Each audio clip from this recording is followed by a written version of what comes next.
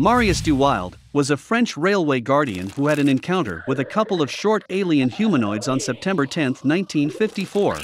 After he was alerted by his dog, he came out of his house and saw a cigar-shaped object resting on the railway and a couple of small humanoids. He alerted the local authorities about his encounter, and after investigating the area, they found several pieces of evidence that corroborated Dewilde's story. Did Mr. Dewilde experience a close encounter with visitors from another planet?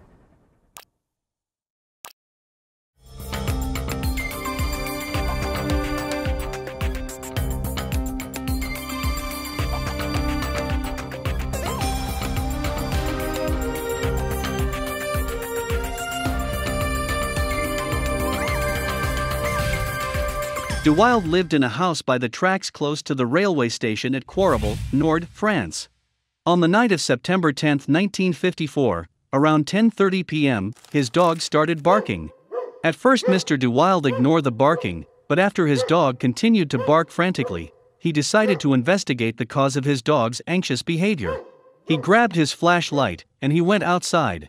He walked towards the tracks, and then he saw a strange cigar-like object resting on the tracks of about 6 to 7 meters away from him. He could hear steps coming from behind the object. He pointed his flashlight in that direction, and he saw two small humanoid figures, about 80 centimeters to 1 meter high. He indicated that they were wearing what resembled deep-sea divers' suits, with helmets made out of a very reflective mirror-like material. When he approached them, a green beam of light came out of the object which left him temporarily paralyzed. After that, the beings boarded their vehicle and took off to the sky.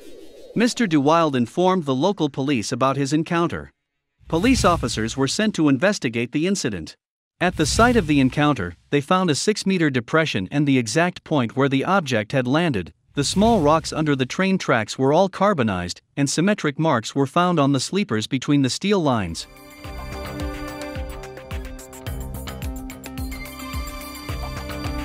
According to reports, Dewilde could not approach the point where everything happened, because it made him feel sick. Battery-powered objects were drained of energy, both Dewilde's flashlight and his telephone had stopped working.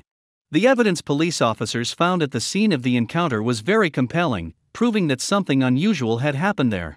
Several local people claimed sightings of objects and creatures similar to the ones witnessed by Dewilde.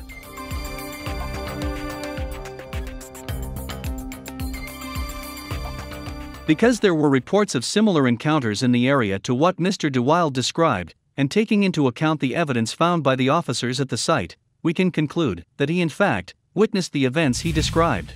What it's hard to know for sure is exactly who the visitors were or where they came from.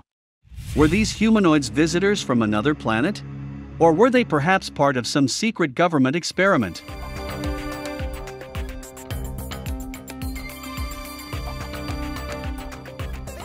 What do you think about this case? Were the humanoids extraterrestrial visitors? Were they a secret experiment?